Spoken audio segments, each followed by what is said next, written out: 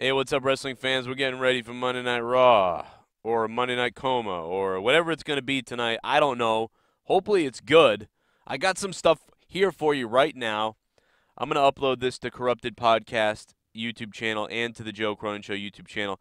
But I do want to just remind anybody who doesn't know that you want to be subscribing to youtube.com/Joe Cronin Show. That way you don't miss out on videos like this that I usually only upload on the Joe Cronin Show's YouTube channel. I'm only using Corrupted Podcast right now because I still have a strike on YouTube, so I'm unable to broadcast live. So, from the Joe Cronin Show YouTube channel. So, just another reminder about that. But I also want to shout out Xavier Green for becoming a $5 patron. What's up, Xavier? Hope you enjoy the bonus content on Patreon, and thanks for supporting the channel. I don't really know if it's spoilers anymore with the way the internet goes, and they're not that big a deal anyway.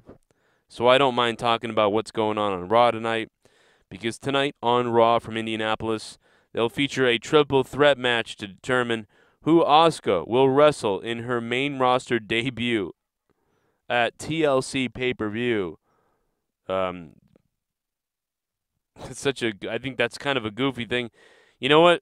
It'll probably be Sasha Banks, and she'll beat Sasha. I don't know. Who knows at this point?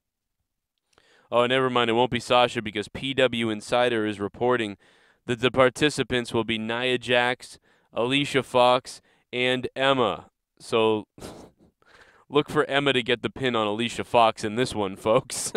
I don't know. Maybe Nia Jax will win it. I don't know.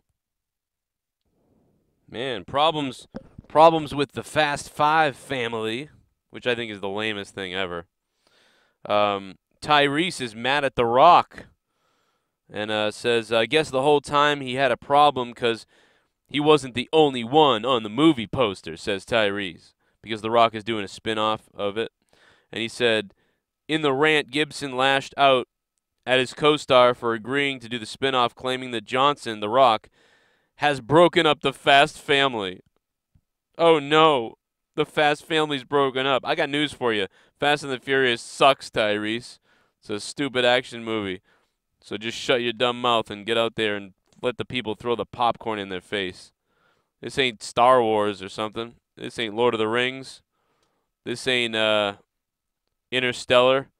You know, it's Fast and the Furious, bro. Shut up. No, I'm sure those movies should have ended a while ago, but to me, but I don't know. People like them. So, I get it. I think they're retarded, but people like them, I don't know. I guess if I was hammered and I went to the movies, I might like it too. I don't know. I hate Vin Diesel. Like, I think he sucks. Like, I really do. Like, Vin, if you're listening, I think you suck.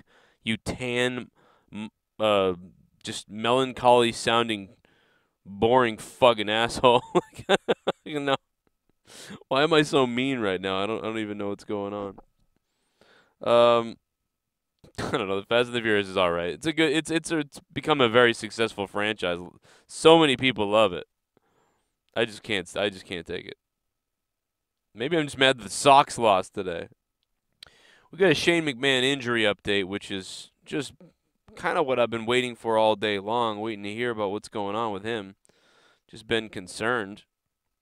Just the way he landed was a tough one. Even though he got cushioned, it was not the best. It was. I wouldn't be surprised if one of his ribs, punctured something. The way he landed last night. Okay.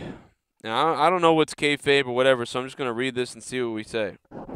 Detroit SmackDown Live Commissioner Shane McMahon has been taken to local hospital. We knew about that. A preliminary report has determined that Shane may be dealing with multiple injuries, including neck trauma, which, okay, we believe that, fractured ribs, which I could believe that, a dislocated shoulder.